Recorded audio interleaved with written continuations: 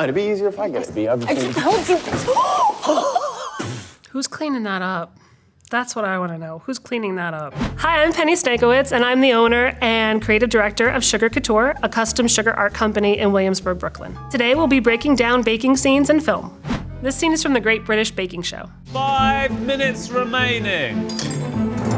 It's breaking up in front of my video is...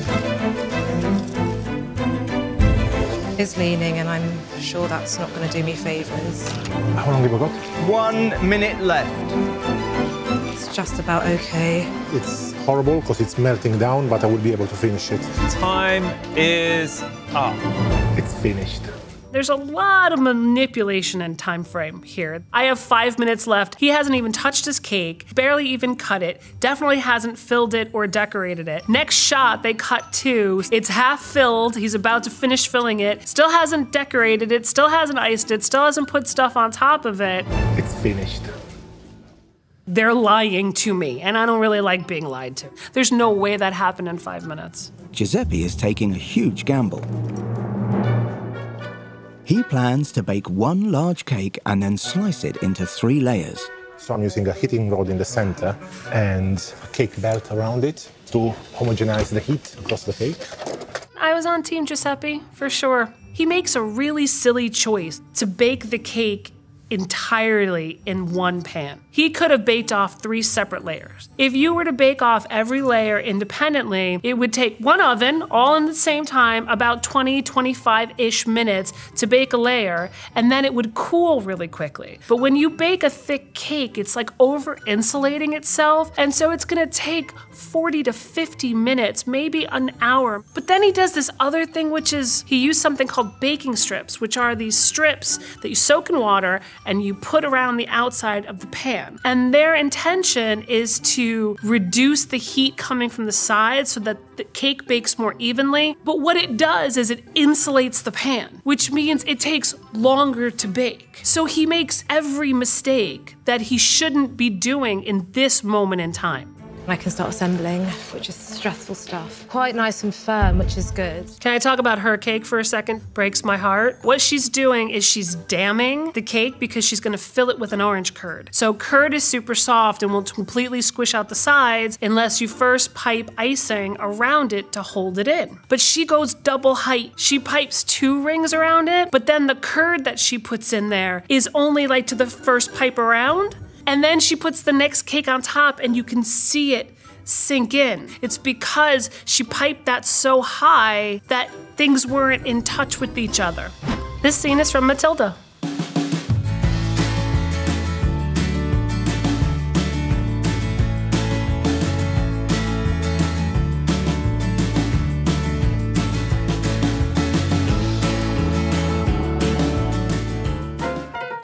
First of all, I was that little girl. Okay, maybe my mom wasn't so crazy, but I relate to Matilda, let's just say that. Those are perfect pancakes. Her flipping technique is great. She got it just at the right moment where the bubbles were starting to come up. Flip it over as a perfect golden brown. I want to eat her pancakes. I could get on criticizing the wet measuring cup instead of the right measuring cups, but they're perfect pancakes, so I can't falter. They have exactly the right height. They're exactly the right color that you'd want pancakes to be. You can't argue with results. There's definitely another hand that comes in there and flips them that isn't hers because you can see from the perspective of it, she's not tall enough to kind of get there. But I'm not mad at her. Look at her. She's just 4 years old, gets up and makes her own pancakes. I kind of admire that. This clip is from Big Night. What are we making here exactly? Phyllis, call the plumber, please. Call them already. Phyllis, timpano. Oh my God. Is a pasta. No. With a special crust. No. No. And is a shape like a drum. No. Like a timpani drum. What are you doing? What should you do something? And the inside. Come on, please, my God. All of the most important things in the world. I love this movie so much. It was written by Stanley Tucci, directed or co-directed by Stanley Tucci, and obviously it's starring him. And look at Mark Anthony, my God, that's Mark Anthony. It's such a labor of love and it feels so personal on so many levels. Timpano, it's based on a family recipe of Stanley Tucci's, what they create. They bake pasta into something else. The dish is meant to ultimately resemble a drum. So It's baked in a pan that's going to give it that shape. And this is fresh homemade pasta, and then they fill it with more fresh pasta that they've made. Then there's homemade sauce, and there's homemade meatballs and cheese, and it's layered like a lasagna is layered. And then the pasta gets folded over and it gets baked. All of the components for this dish have to be made separately because each of them is going to cook at different times and different rates. And then when it's assembled, it's all about bringing it together as a whole and setting the layers. It's going to take a lot of time. It's going to take definitely 24 hours. For sure, it could be made over 3 days between making all of the things and making them all right.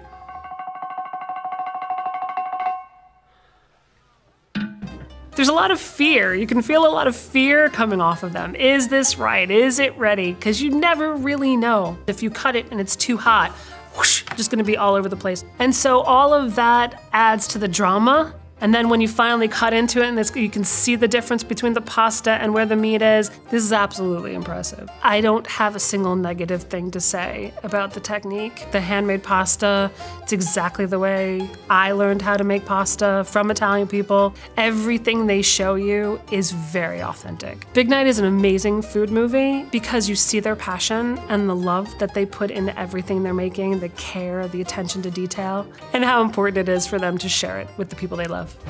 This scene is from Chocolat.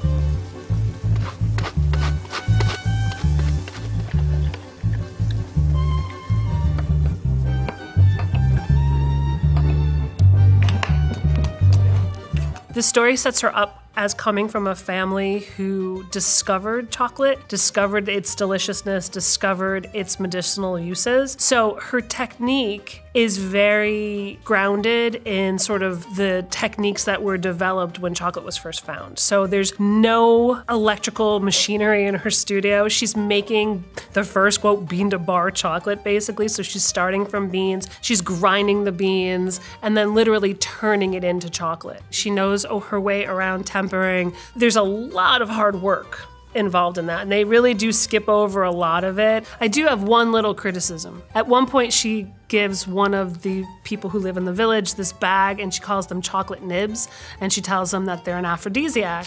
Out for your husband. Unrefined cocoa nibs from Guatemala to awaken the passion. They're just the broken up bean. So that would be like eating an entire unsweetened chocolate bean, and that would be very, very bitter.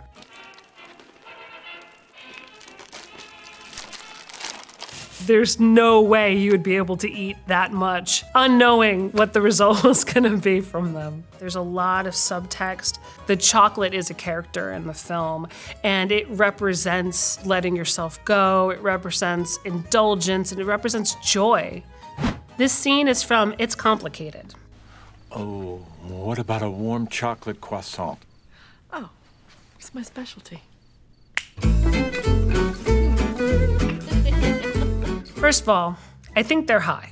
To think that this is gonna happen in an hour is insane. To make a croissant, it's a 2-day process. You start with a dough. That dough has to proof for 2 hours, and then it goes into the refrigerator and sits overnight. You have to make butter packets. They don't show that, they skip that entirely. The dough has to be folded together several times. They show them doing that. And I could give her a little bit of a pass on maybe the dough was already in the fridge, but then it has to be folded in and it has to be chilled for a half an hour between every fold. And then it has to proof for 2 hours before it can get baked. So this is a minimum of 4 hours. Hey, I'm just gonna make you a chocolate croissant. It's not gonna happen. The other thing is that is a traditional croissant shape. Chocolate croissants or pain au chocolat are usually a rectangle of dough that's folded with chocolate in it and turned upside down so it's a rectangle. I think that the filmmakers are thinking that people think of croissants as a specific shape, so it's a little unrealistic. Now, on that level, they did a really good job of rolling it. The way you pull it out, and then the roll and how she pulls the little tail up really nice and snug and tight to wrap around, that was really well done. You have to be really careful that you don't smush the layers together when you cut it, so using a pizza wheel is also the right technique. But it's a really fun scene, because if it is 4 hours and they're still giggling and high after it, I want to know who their dealer is. This scene is from To All the Boys, P.S. I Still Love You.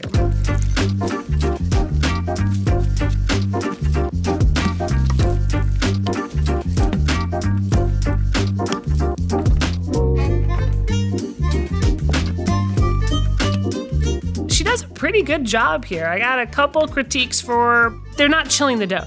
It's very soft and sort of stretchy, and it's not kind of holding its shape. And by not chilling pie dough, the butter doesn't set up and you're never gonna get something flaky. So you need to keep the dough really cold throughout the process in order to have that steam escape and that flake.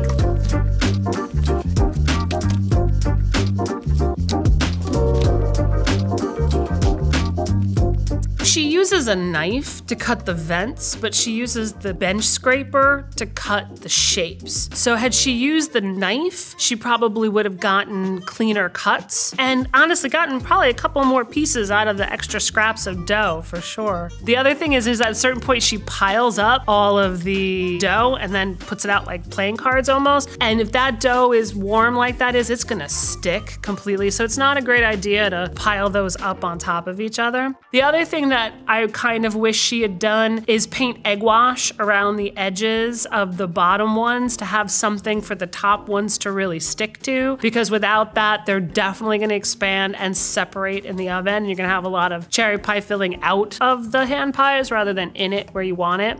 And she makes the egg wash. She makes the egg wash in the end, so the fact that she doesn't use it to seal it breaks my heart a little bit. So it's charming. She bothers to go through the steps and she bothers to try to do it right. She cut the vents to allow steam to escape. When she was making her cherry filling, she used lemon juice, which is gonna help thicken it, but it's also gonna add a lot of complexity and acid, which is really more of a seasoning in something like this than it is a flavor profile. I think she does a good job. She's using the tablespoon so she doesn't overfill them. She's not trying to be a professional. She's just trying to bake something at home, so she does a great job for this. I'm sure that everyone who's eating her hand pies is very happy. This clip is from Chef.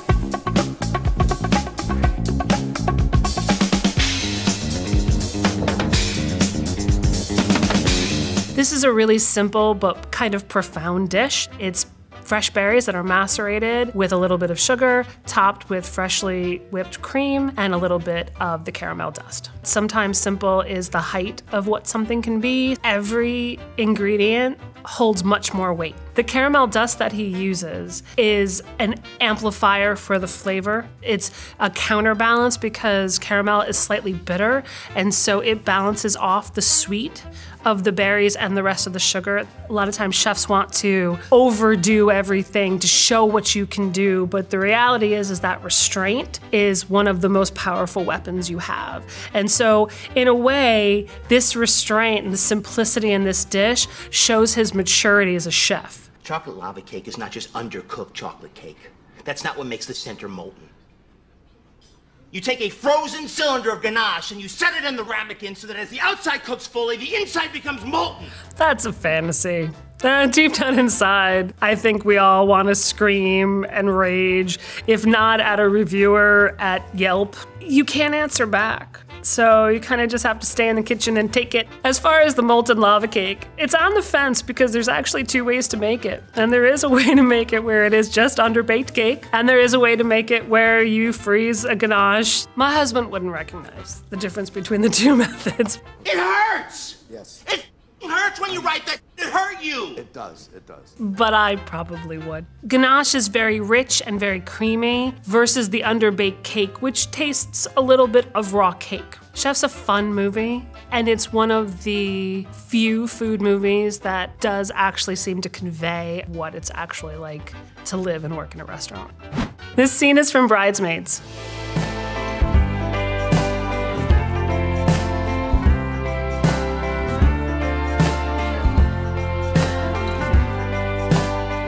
She's clearly depression baking, right? Which I guess is why they would justify making a single cupcake, which of course is kind of crazy. How do you do a recipe that makes one cupcake? It's like literally impossible. You would inevitably screw something up. If you're gonna use a half a teaspoon or a teaspoon of salt in a recipe for 12 or 24 cupcakes, how do you break down the salt to actually get it in there? You'd have to break down the egg and beat the egg separately and then add a small amount. She's not even measuring by weight, which would be the only feasible way to do this. The other thing that I noticed, when she takes the cupcake right out of the oven, she just flips the pan right over, and you would never do that. You always want to let the cupcake set up for between 5 and 10 minutes. At that point, when it comes out of the oven, it's still super soft and the structure is not completely set. So if you flip it out right away, it's gonna collapse on itself, it's likely to break. So it's another little piece of movie magic. They were jumping the gun on that a little.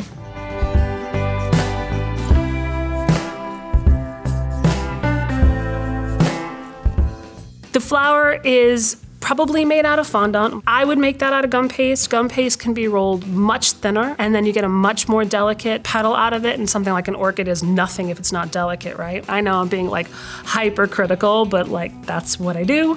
And none of that is really something you want to eat. Fondant is a love it or hate it thing. And so putting that much fondant on the top of a cupcake isn't really delicious, which she seems to think herself, because when she does take that final bite, she avoids it. She only eats the cupcake and the icing from the bottom. This scene is from Princess Switch, Switched Again. This shouldn't be too hard. Ah, there's the sugar behind the flour. I'll get it. It's quite all right. No, it'd be easier if I get it. I just told you. Oh, you want funny? I'll give you funny. No. No.